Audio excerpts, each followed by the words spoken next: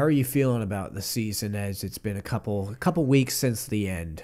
You know, to be honest, Sansa was always like the most annoying character to me, and I didn't like her. And like I didn't even like her in season 8 until at an unknown point I did like her. And now I like her. So you've just kind of changed your whole view of her? Yeah, I guess maybe after the war against the Night King, she just stopped being annoying after that. But also, now that I think about it, she also wasn't in those episodes. Yeah. I don't know. I'm cool with her with being Queen of the North, I guess. Yeah. Maybe that's why I like her now. I'm totally cool with that too. And that crown, yeah. direwolf crown. Beautiful. Dope. Dude, when she pinned the direwolf thing on Theon. Yeah. Ugh. Oh yeah, that was a great moment. Yeah. I liked that a lot. That's in one of the Theon compilations, Yeah. which I, Theon was a great character. I mean, I still overall hated the season. I've only met one person who liked the last couple episodes, which was Brett. I don't understand why. Why? Because they ruined Jaime Lannister's arc. His whole arc, the entire show, was redemption. And then what does he do? He goes back to being with his sister because he just can't get away. It didn't I thought he was. Everyone I talked to thought he was going to go back and kill Cersei. No, I thought that. And I thought that as was his well. arc, and it would have been a great completion. He kills what got him in trouble in the first place. Yeah. He destroys it. He ends the war, and also he kills the queen. He's now the Kingslayer and the Queen Slayer. I mean, that would have been an interesting thing, but they didn't do that. They literally, it was the strangest thing in the world with him. Dude. They just for some no apparent reason at all just decided to have him gone and be that way. Well, it's when it annoying. made no sense. It's annoying because he and Brienne finally got together. Yeah. And that's been building up for Yeah. years of the show. They were together for one episode. And then that night, he that was such a sad scene when she's crying and he's like, my sister's a hateful woman. What is he? A hateful person, but so am I. That actor is great. He said that line really effectively. Yeah. I mean, but it didn't make any sense because at that point in the show, he wasn't really. I mean, that's the thing though, but I kind of already knew that his character arc was dumb because he said because he at the was beginning never, of the episode, in the beginning of the season, he said, I did everything I did for my family. I would have done it all. I would have done it all again. But see, yeah, that didn't make any sense with his arc either. And then I don't even really think whenever he first sees Bran, yeah, I love that scene because you're right, he's a great actor. That whole facial expression was crazy. But they didn't do anything. They didn't even they met up in the Godswood to chat. Yeah. And it was dumb.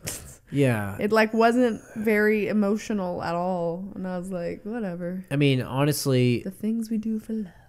The only episode I think I hated more, I think my least favorite episode of the entire season was The Bells. Which was, they forgot so many things. How come at the end of the episode, The Bells, Arya is riding a white horse somewhere, and then the beginning of the finale, no horse, and she's just walking down the street. What was the purpose of the white horse? What was up with that? And then also I hated obviously Cersei and Jaime dying together. That was so stupid.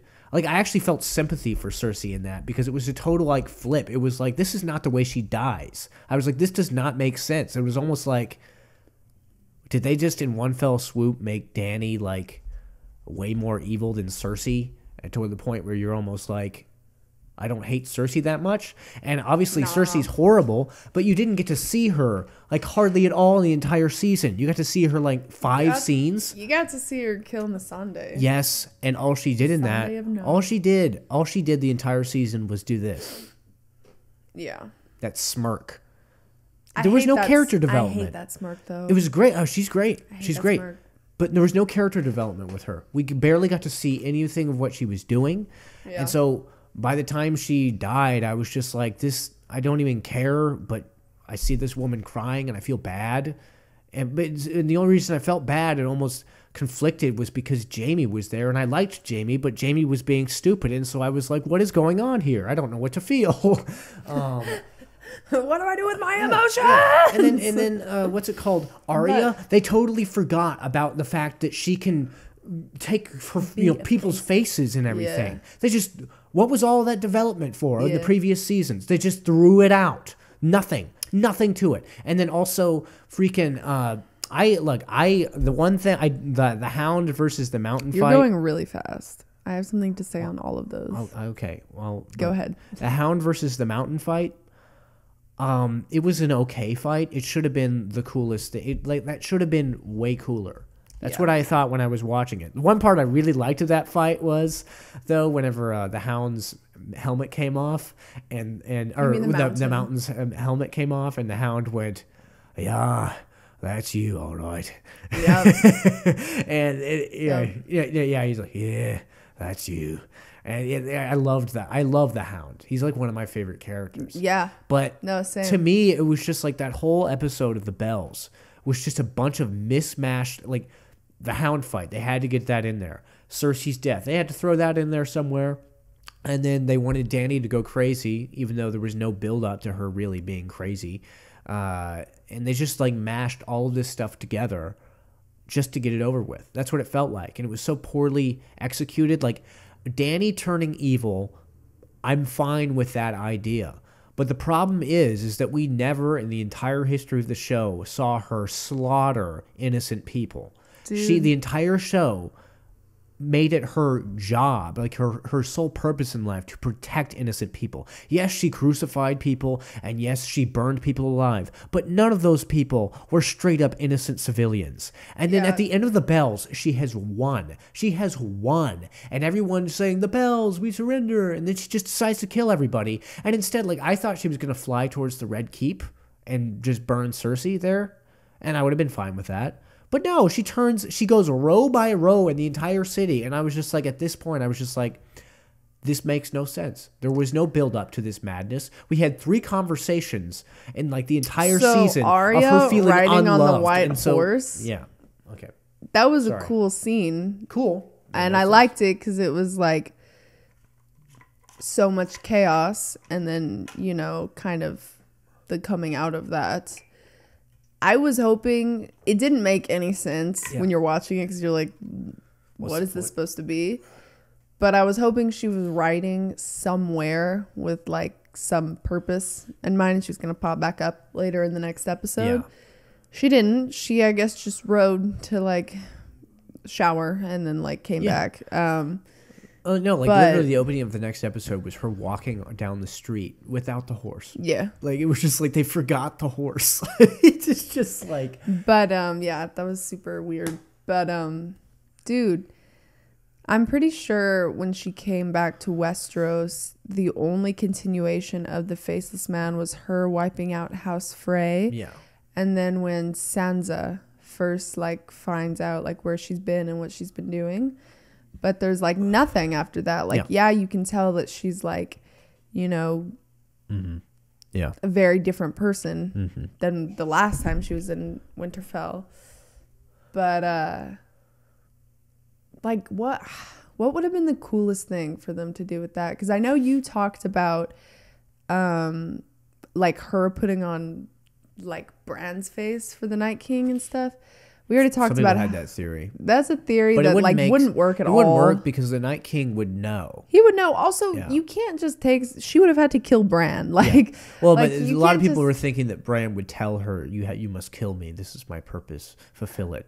Oh, that would have been sad as. But it wouldn't make any sense because the Night King could totally be able to see whether or not you were Bran. Yeah, he has like a weird, even if you had his face on, spiritually demonic mark. Yeah, I don't know. But no. The other thing, but no. Yeah, the Dany thing, going mad, totally fine. But just Emilia Clarke. Like, literally, there were like 3 conversations in the entire show of her feeling unloved. And that's her justification for murdering innocent people. It was Emilia so. Clarke did a fantastic job. She was great. I felt Her like performance was great. super super fantastic. Yeah. Like I think when Missandei died, Yeah. and that moment, and That then look. whenever she's looking at the Red Keep, Yeah. like, oh my God, it's so believable. And Oh, then just like her victory speech or whatever Yeah. was so good. I liked the speech. Like she did. Just wish I believed it. So she did such a good job the whole way through of portraying that character, even when they were writing that character like prematurely. Yeah. Because even like, dude, even in the throne room when she's talking about, breaking the wheel together with Yeah. Jon Snow and whatever, Yeah. like, dude. Yeah. I'm trying to find words besides Yeah. but like it's so good. Yeah. It's so good, and like she almost seems good, Yeah. even though technically she's supposed to be like the Mad Queen now and she's not good anymore. It's like even after everything she just did when she's talking to him, like you still want to support her. Yeah. Because like that was one of the coolest things in the previous seasons is when that illustration of like I'm gonna break the wheel came up. Yeah. And so like referencing that back, it's like you just want that. You want her to break the wheel, even though clearly she can't anymore. But She is the wheel. she also never sat on the Iron Throne. Yeah. Yeah, she just touched it, didn't she? Well, yeah, she touched it, and then John came in and just Yeah. started talking about it. That But see, like, but yeah, I don't know. Like, honestly, the first 3 episodes of the season, I liked overall. I thought that it still felt like Game of Thrones. And the long night, that episode, I really loved that episode. Other than the fact that we didn't really get the payoff of knowing who the Night King was and what he was wanting to do. that made me so mad. That was the big problem with that episode. Dude. And Bro. and Brett was right about the battle tactics thing and stuff, but that still didn't take me out of the episode that much. But Bro, like no, yeah, the episode, like the fighting, the fear, I still Oh my stand God. by the greatest zombie thing I've ever seen. well, dude, Like I've never been more afraid of the undead than I was in that episode. Like it really felt like they were facing the end of the world, the end of Bro. all things. dude, those actors did such a fantastic job. Yeah. Like just that whole The hopelessness the that whole looked, yeah. lineup, dude. Like these are all these like fierce characters that have like you're Like- not even moving it. Just a little bit. The like I'm all of psychotic. I know. All of these What? listen. All of these fierce characters that are like have tears in their eyes. Not like that they're crying, but that they're so afraid and like the situation is so heavy. Yeah. It's so good. I love that episode. Yeah, yeah, and then I really liked the first 2 episodes too. A lot of great character moments, just seeing the characters hang out with each other. Really liked that. The Dothraki, Yeah, the Dothraki. they died and then came and then back. they just suddenly came back. Yeah, what happened? You I mean, literally they didn't watched- all die, but most of them there died. was like a handful Yeah. that didn't die. Yeah. Also, Ghost, love that dog. yeah, Super cool that he why survived. did John? And he was like charging with Ser Jorah, whatever. Yeah. He would have died immediately. Yeah, And he didn't, and I don't understand how, but yeah, and also I'm just pissed off. They ruined they didn't completely ruin, but they kind of ruined Tyrion. They made the most clever character on the entire show the stupidest one over this season and kind of last season too, but this season especially. Like, they just made him stupid. Decision after decision. Stupid.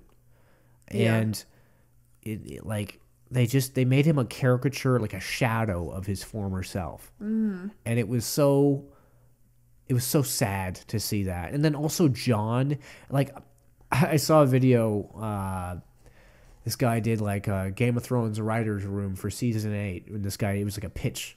and it was like a parody thing, and he said the writers. He was imitating one of the writers. He said, "Well, we had a lot of cool lines for Jon Snow this season, but then we just mysteriously decided to replace all of them with 'She's our queen.'" I feel like I've seen that actually. It's so true, though. They took Jon and made him this weak man. Like, it made me upset, like really upset. Like, because Jon was, for the entire show, like, I point to that. I'm like, Jon is a great masculine archetype, like a great one. And then they make him this, like, not a terrible one, but they make him this more like sensitive, like just moody, distraught He's male. always moody. Well, yeah, he has, but he's still decisive. Like, Yeah. he's not like she's our queen, even though I saw her slaughter an entire city. Like, I legitimately think that if he saw that, like, Jon, in Jon's brain, he would be like, this is incorrect. We cannot allow this. She is not my queen anymore. I must kill her. And yes, he killed her, but, like, I don't think the whole thing of him being like, she's our queen, and him trying to make excuses for her so he doesn't have to come to that reality. I don't think he would do that. Well, dude, okay, when the He battle's maybe do that a going little on, bit, but bro, like, here's the thing. I agree, like, his dialogue sucked, yeah. but, like, in the battle, and they start murdering people after the surrender, Yeah. like, you can tell how That shocked look, he is. That look was so it's good. great. And so was Tyrion's. And it was just like realizing that they are fighting for the wrong side, or that they're now the bad guys. Yeah. Like, and so you know that Jon's character is still true. Like, he tried to call his men back. He tried to, like, save that woman. He killed one of his own men because they were going to rape her. Yep. I think that, like, I mean, he wasn't totally ruined. no, and I think that They took him down a notch. But is here's my the thing, problem. like, you know, I think I'm really glad that he had a conversation with Tyrion, Yes. because they understand each other on a very unique level, even though they've spent barely any time together. Uh-huh. Just that, like, bastards and broken things, and, Yeah. and they kind of have always had that cool conversation since, like, season 1. But, like, I don't know. I feel like you get super mad when he's like, she's my queen, because you think that, like, he's just being, like, a loyal guy. Like, A loyal mutt. A loyal wolf. yeah, but dude, like, can you not see that, like, clearly he's super, like, he almost says I can that as, see- like, he almost says that is, like, because he doesn't know what else to do. That doesn't mean that there's an internal conflict. I think, well, Like, but I see, don't my think it's thing like, is, I she's think- my queen, like, rah, No, like, I it's- don't think. No, I totally understand what you're saying, but my thing is, I don't think the character of Jon up to that point would have that level of internal conflict after seeing an entire city burn.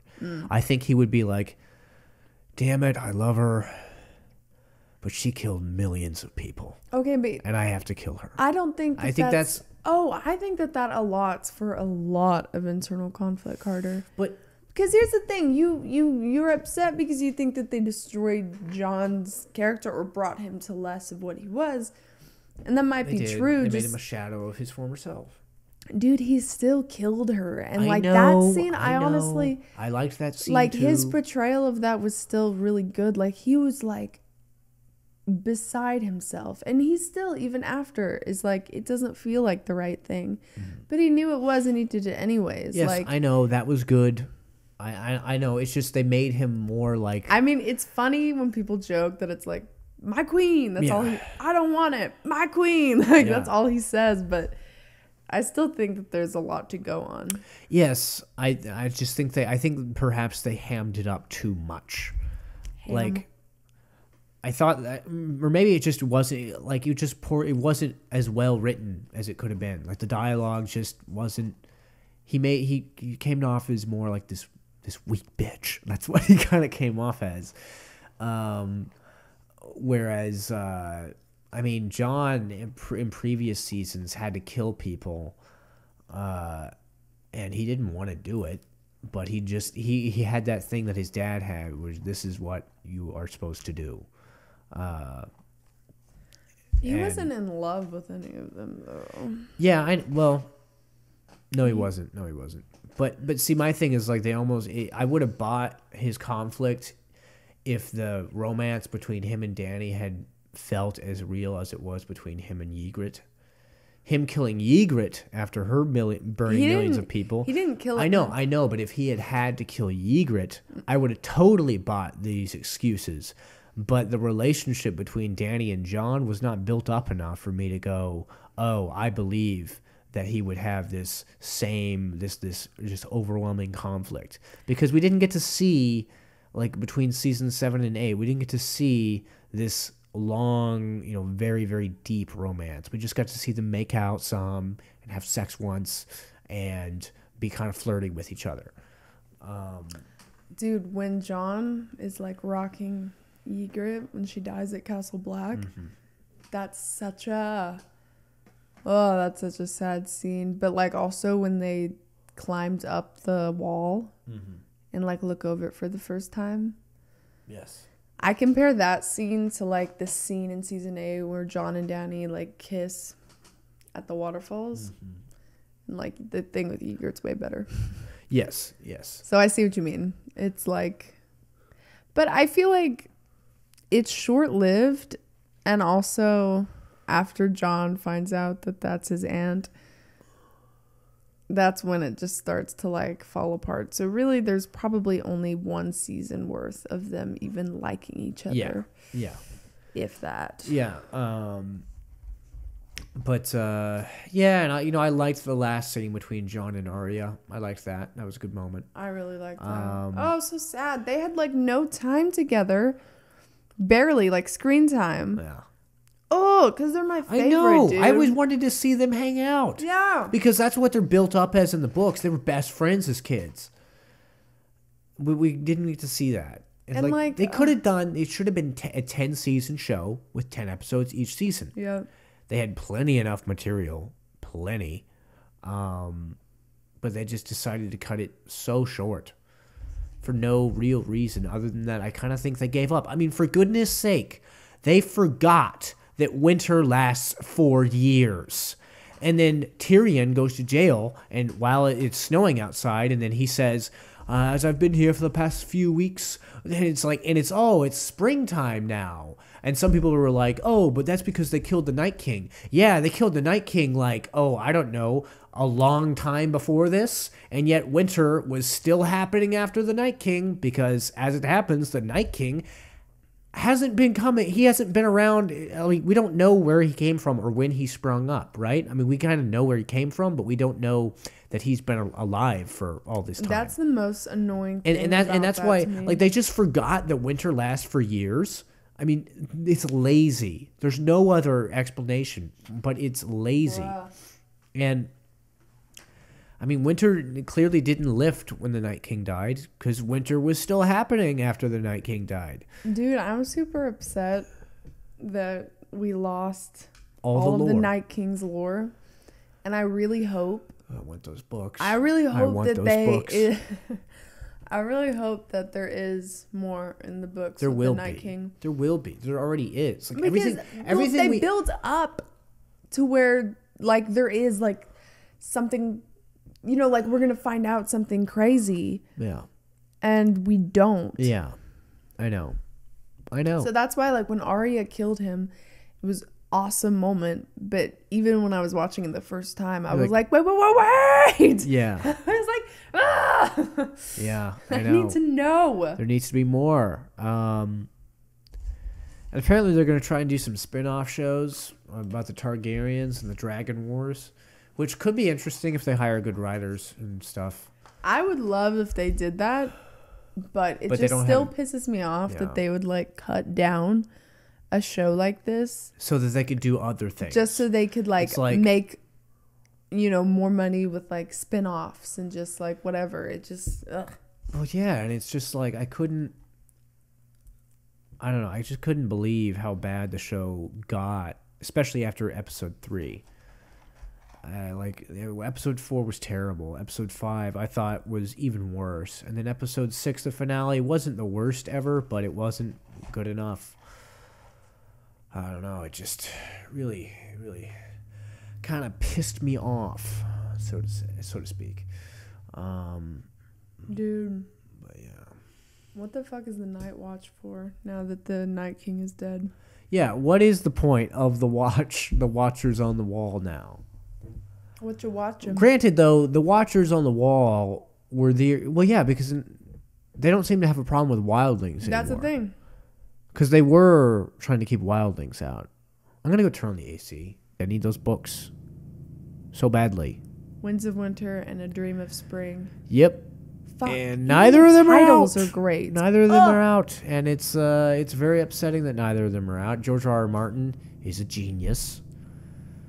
And I know that his ending will be better. I just know it. Yeah. I don't buy the idea that people have that the endings are going to be the same. Because if you've read the books, then you know that the book has like 20 extra characters that aren't in the show. Yeah. I don't want to make... There's a giant spoiler I could have in the book that really changes things up, having to do with Targaryens. That's all I'll say. But... And the Starks. That's all I'll say. Yeah. You know what I'm talking about? I can't remember what character...